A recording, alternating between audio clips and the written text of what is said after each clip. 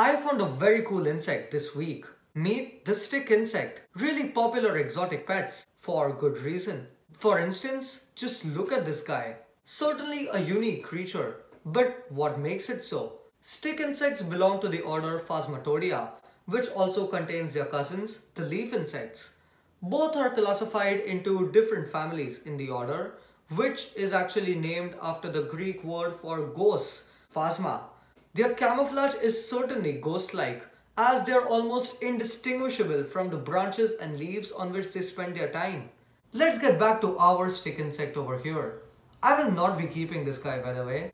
It is still not an adult as it lacks wings or wing scars. Stick insects undergo what is known as incomplete metamorphosis, wherein the young, known as nymphs, look like miniature versions of adults as it lacks a pupal stage.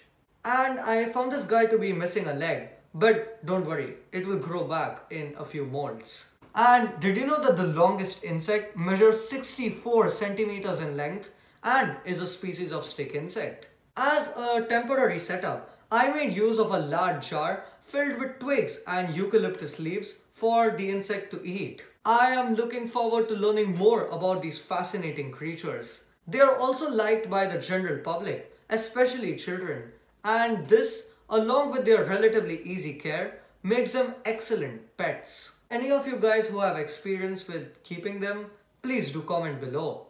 So far, what I do know is that their food supply should be kept fresh, their enclosure should be set up in an arboreal fashion, and that they require a lot of humidity.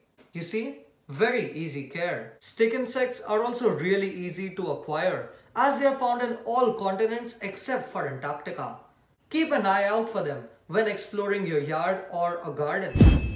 Until next time, A.B.S.E adventurers, you can stay notified for future uploads by subscribing to the channel and further supporting the channel by sharing this video. This is A.B.S.E signing out. Take care and goodbye.